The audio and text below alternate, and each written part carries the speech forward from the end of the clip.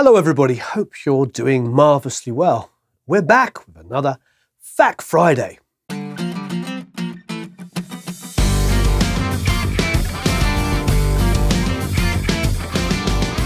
So I'd like to start off by saying, rest in peace, Mr. Jim Dunlop. Those of you may know Jim Dunlop, those of you the guitar players, obviously for picks.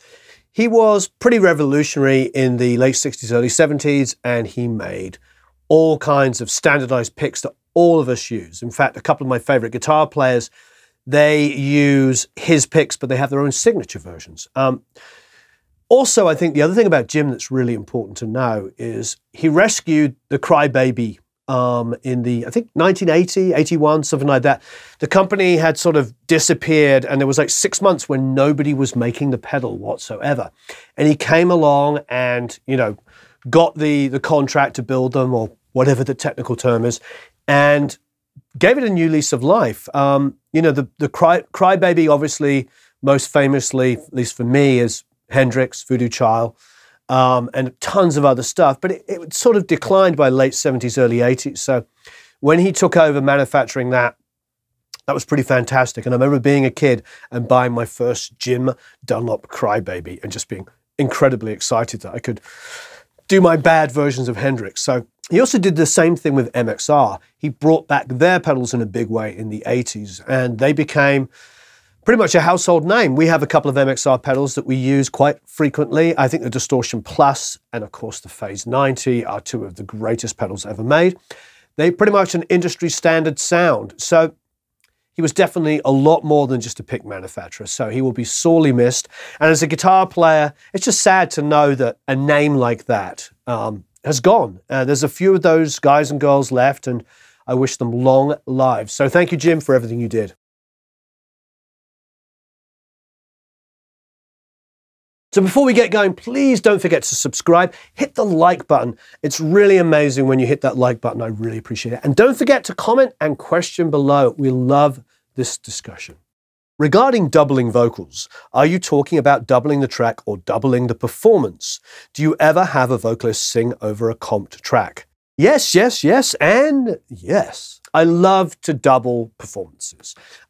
Yes, you can do the Haas effect. You can double it, delay it, put some pitch on it, do all kinds of fun stuff. Of course, if you only had one vocal and you were mixing somebody else's track, you might resort to do something like that. However, I prefer to get the singer to sing it multiple times. What I'll typically do is record a few takes, build a comp, and then have the singer sing to the comp, which is what you're asking me. And yes, I do that a lot. Also, quite frankly, if I can get 4 or 5 takes, maybe a bit more, 6 or 7 takes, I can build 2 comps that work really, really well with each other and build a double right from the get-go.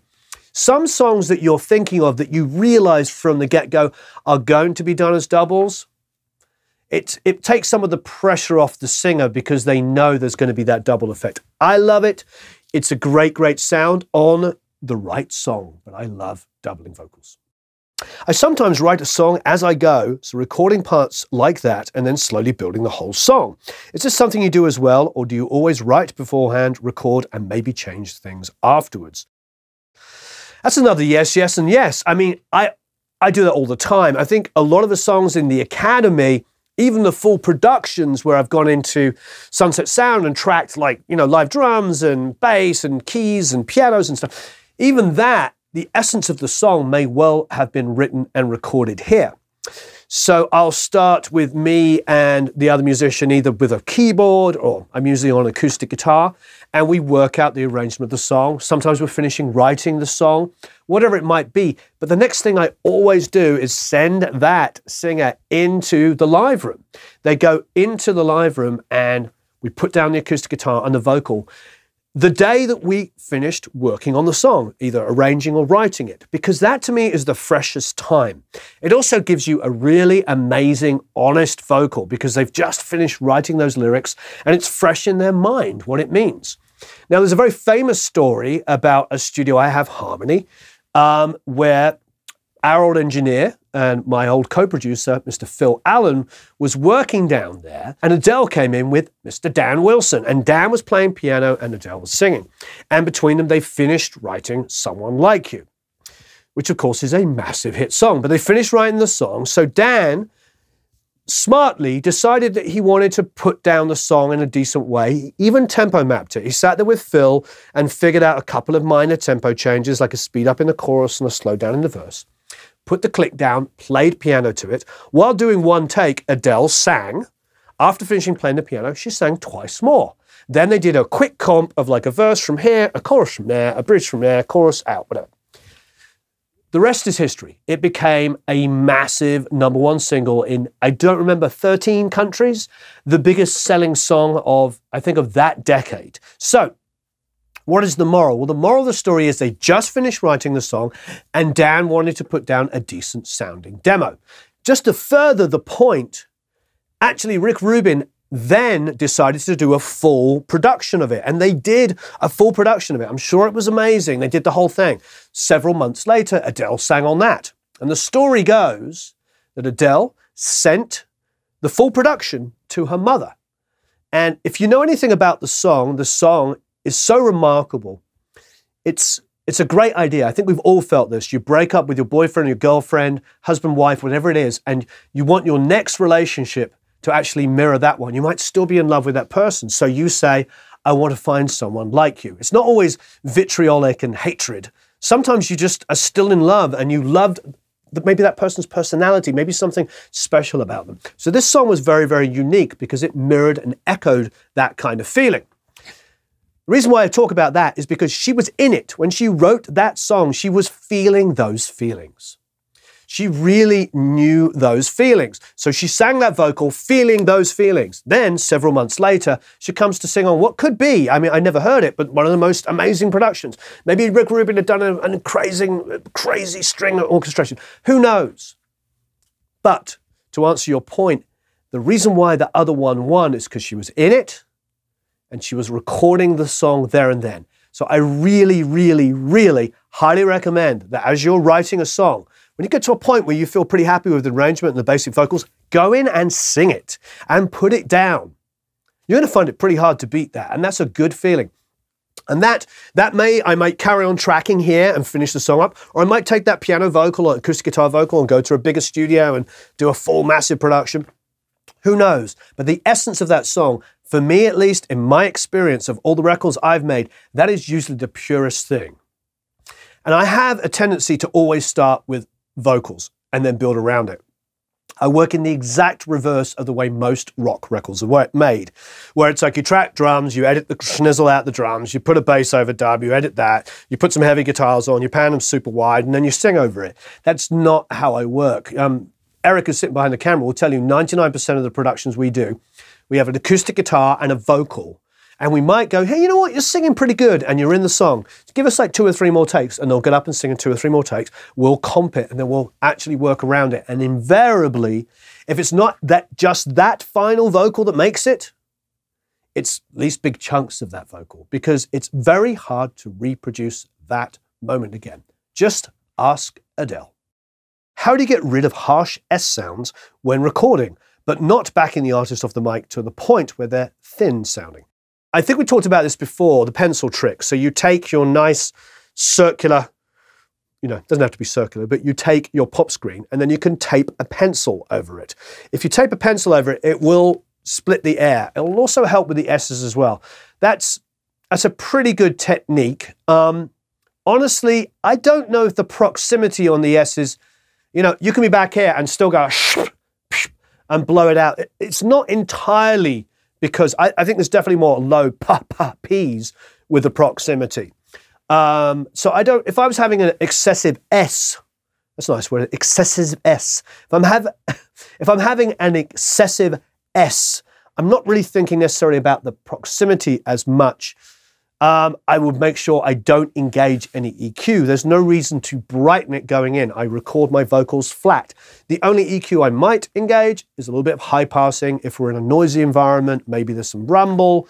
Maybe there's some air conditioning noise. Otherwise, zero EQ, zero high passing, nothing, nada. I just print the vocal flat. So for me, if it's really, really excessive, it could well be a voice doesn't match the microphone. That happens all the time. I was recording Jamie Hartman a few years ago. I'm sure you all know Jamie. He's a good friend of mine. Saw him last night. He wrote Rag and Bone Man. He's currently got some big #1. He's an amazing songwriter, but he's also an incredible artist. And I've told this story before, so excuse me, but I have a U48, I have a U47, we have C12A, whatever. We have a lot of really nice mics. And I put up the U48. This is the big mic, got lots of hit records. You know, I said all this stuff. He goes up to it and he goes, isn't going to work for me. And I'm like, what do you mean? And he gets on the mic and it's like, I mean, it's literally plosives and S's and everything. And it sounds dreadful. And I was like, how? I've never heard anybody make a 48 or a 48 make a vocal, more importantly, sound that bad. So 47, 48 did not work. You know what he said to me? He goes, an AKG 414 always sounds good on my voice. And at this point, of course, I believed him. So we stuck up a 414 and he was right. It sounded so smooth. Now, those of you that use 414s, 47s and 48s will know that makes absolutely no sense whatsoever.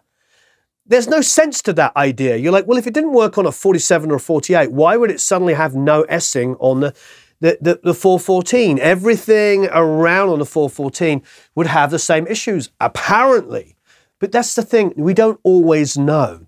We don't always know. You have to experiment. So my first thing would be, if you are getting excessive S's, yeah, try putting the pencil across it. See if that breaks up some of the and the whistling and the P's and all that stuff. But if it's not that, try a different mic. Try a different mic. For instance, you know, condensers can be super smooth on the top. Expensive ones usually are. The cheaper ones tend to be incredibly bright. Like a $300 and less condenser is insanely bright and it can rip your head off with brightness. So maybe try dynamic. Maybe try a different condenser. Experiment a little bit. But I think having one or two choices of microphones can really, really make things different. Because something like an SM7 or even a 57 and any kind of condenser are chalk and cheese. They're so different on vocals, but all of them work. So definitely try experimenting with microphones. The vocals I record are always piercing and in the plus 7K range. I notch and DS, but the vocal ends up sounding dull. Any tips? I wouldn't notch and DS. I would DS. Because remember, DS is like a specific, like a single band, multi-band compressor. So it's only going to remove excessive high end when it peaks. I wouldn't notch it out because you're not trying to remove it all of the time. You're trying to remove it where it's excessive. That's where a de-esser wins. So if you just take the most bog standard, comes with your DAW, de-esser, let's just say you set your threshold here. Every time it's jumping around there, you don't need to notch it. If you start to notch out some of the high frequencies, what's going to end up happening is you're going to make your vocal sound, like you said, dull. You just set the de-esser so every time comes up, it gets excessively bright. Then it just controls it and keeps it in the range of the vocal. My tip and trick that I love to do is I put a de-esser first on a vocal, then I'll brighten it. Compress it maybe, but then I'll brighten it and then put another de-esser on it. So it adds an overall brightness to the whole vocal, but the de-essers are run in series after EQs and compression. Sometimes I've got 3 on there, 3 de-essers. DS, compress, EQ, DS, maybe compress, but definitely EQ. And then maybe another de-esser. Who the heck knows? There can be at different points, but what they're doing is they're controlling those excessive high end that's going to rip your head off. Don't notch it out. If you're notching it out, remember you're removing that all the time. You don't want to just like do a generic removal. That's why when I'm talking about, for instance, going back to my old discussion from a couple of weeks ago, that's why I don't recommend notching frequencies out on your master bus. If you're having to pull out tons of frequencies on your master bus, go and find out where those problems are happening. It's the same methodology. Think about what is causing the problem and solve the problem. Don't put don't hammer a freaking patch over it. Go in there and surgically find the problem. And de-essers are your friend. And they're variable multi-band compressors. You can sit there on the high end and find it. And you can use 3. Hey, try 4. But the point is, brighten the vocal, find where it gets excessive, and then you'll get an airy vocal. But every time something whips a little bit too much, that de-esser will catch the problem. So I hope you're enjoying it so far. Please don't forget to hit the like button, comment, subscribe, and go to Produce Like a Pro if you like, and sign up for the email list, get a whole bunch of free goodies, and you can also try out a free trial of the Academy. Would you ever split the vocal signal to get an unaffected signal, as well as one through a compressor, high pass, etc.?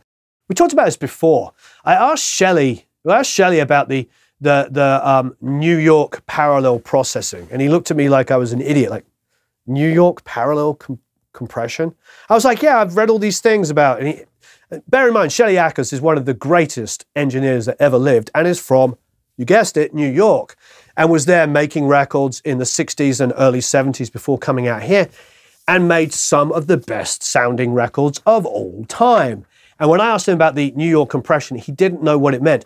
Now, the reason why I say that is because if you're going to take a parallel compressor and EQ it really heavily, whether it's on a console or whether it's in the box, it can really mess with the phase. And I don't just mean, because it looks like the phase is out in your DAW. I just mean it confuses the crap out of things because you've got maybe a vocal that doesn't have any EQ on it or has a different kind of EQ to a parallel one. And it just starts to fight. Sonically, it creates chaos. So I personally, when I parallel compress, I just duplicate it. So what I'll do is you can do one of 2 things. But this is what I like to do is I maybe take the lead vocal, I put compression and EQ on it, and then I'll send it to a bus. And why I like to send it to the bus is because that bus might have a little soft compression on it. Then what you can do is you can take that bus, that auxiliary, that subgroup of the vocal, and duplicate that. And then use the same compressor on it, but use it, yes, you guessed it, more aggressively. So then you're parallel compressing. Now you've got a vocal that's like, being like completely like tethered and like wants to explode. And you just turn that up underneath the main one. But the secret is that those 2 subgroups have identical plugins on them. That is a big deal for me. And the EQ is treated in the same way. That allows me to blend it, and I don't have a fear of any kind of polarity or phase issues. Now, you're going to get people arguing with that point, and that's absolutely fine. I'm just telling you from my experience and the way that delay compensation works in various different DAWs. If I create 2 buses that have a single source, and I use identical plugins on them, even if I'm using more or less compression on the other ones, it seems to me I don't get the sort of delay, compensation, phasey, polarity, few samples out kind of trick. That's just me. Maybe I'm being superstitious, but it's always worked that way for me, especially before delay compensation back in the 90s. That's what we all did. And it seems to always work. So, no, I don't usually EQ it any differently. So if I was brightening up a vocal on my sub, I duplicate it for my parallel, keep the same EQ. I just might use more compression so there's more energy, and I just pull it up underneath. When you record vocal doubling or harmonies, do you use the same mic or different mics? One of the reasons why we're big fans of the Lewitt LCT 940 is it has a tube and a FET side. And the first thing I noticed when I tried out that mic for the first time is, of course, I love the tube side. It sounded really beautiful. So the LCT 940, we set all the way over to tube. And then we thought, you know what, we're going to do some backgrounds. Why don't we go to FET? So we turned it, because it's continuously variable between tube and FET. So we turned it all the way back over to FET, did the background vocals. And the FET had like a little bit of a hardness sound, where the tube had a little bit of a softness and an airiness. And it was miraculous. It made the lead vocals and the background vocals sit slightly different from each other, and it just saved us a schnizzle ton of work. So, what am I saying? Well, that's just one mic giving you 2 different sounds. Remarkable, LCT 940. However, you're correct. What you're touching on is using 2 different mics can really, really help when it's the same singer. I tend to find in backgrounds, I wipe off the high highs and I wipe off the low lows. I high and low pass a bit. So maybe my lead vocal is pretty wide Maybe it's got some 200 down there, not too much, but a little bit down there, you know, giving it some bit of girth. It's definitely got some 10, 11, 12 going on, you know, so the lead vocal's got this air. But I might take my backgrounds and maybe go up to 300 or 400, and then maybe not go much above 5 or 6K, and just keep it just a little narrower so it's got more aggression in the mid-range pushing forward and lets the lead vocal breathe around it. However, obviously, you can do a lot of that by using completely different mics. So if you've got like a large diaphragm condenser, maybe that's your lead vocal sound, then maybe throw up a 57 or an inexpensive dynamic and do your backgrounds on that. I mean, to be honest, in a perfect world, it'd probably be something like a 47 and an RE20. Or, if you can, get the LCT 940 because it's several mics in one. It's a pretty amazing mic. Anyway, yes, you're correct. Using different vocal mics can be really fantastic for separating lead and background vocals. How do you compress a vocal that is too dynamic? Normal voice, scream, normal voice, whisper. Looking for a lyric sheet. Here is a lyric sheet. It's got all my comp notes on it. And I've got stars and circles around stuff. Also, when I'm engineering, I have a lyric sheet here. Got my lyric sheet. I'm sitting between a pair of speakers. I'm also sitting next to a mic pre. And with guys like Isaac Slade from The Fray, when he was young, very young, he had an incredibly dynamic range, which is true of a lot of younger singers. As they get older, they understand better and better how to control their voices. So he would be like, you know, lost and insecure, you found me, you found me. It was like, it was like this, all over the place. 6, 7, 8, 9, 10 dB change. So what did I do? Number of things, but the most important thing, and the reason why I have a lyric sheet, is I marked down words where he was wailing. And then I also marked down words where he was like whispering. So I would like ring something, first time down, I'd just sit there with the gain. He's like, lost and insecure, click down. You found me, you found me, click up, you found me, click down. And to be honest, I got used to clicking on my BAE 1073 and also taking the output gain and balancing it. Yeah, it's a little bit of work, but you know what? All good things are. If you want to make something amazing, it's a great attention to detail. I'm not hitting the gain too hard. I like my mic pre, as Joe Barresi often talks about, right on the verge of distortion. It's like you click up and you start to audibly hear distortion, click back one, it's still there, the gain's still there, it's still hot, but it's not crunching. It's just enough to get those electronics nice and warm, heat up those transformers nicely. I know that's not literal, but what I mean is just, you know, we love the sound of things kind of just on the verge of saturation. So, but when he wails, I click it down. So lyric sheets really are your answer. Mark down where you have issues. And it can be a case of taking the gain and the output, if you're going into compression, and controlling it. Extra amount of work like that will give you the best possible results. That's the #1 way I control dynamics on a singer. Younger guys and girls don't have very good mic technique, and you can talk to them about moving away when they're screaming, but the point is they might not actually know. That's a reality. I've worked with thousands of singers. When they're young, they might not know how dynamic they are. They can be like, I don't know why you can't be. They just don't know.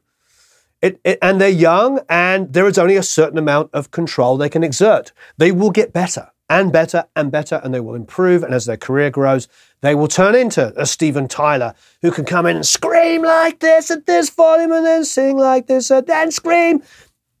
A guy like him knows that. And if he's going to really, really wail, he'll probably lean his head back just a little bit. That is a singer who's been doing this for the longest time. Younger singers are not going to be that way. And you know what? It's okay.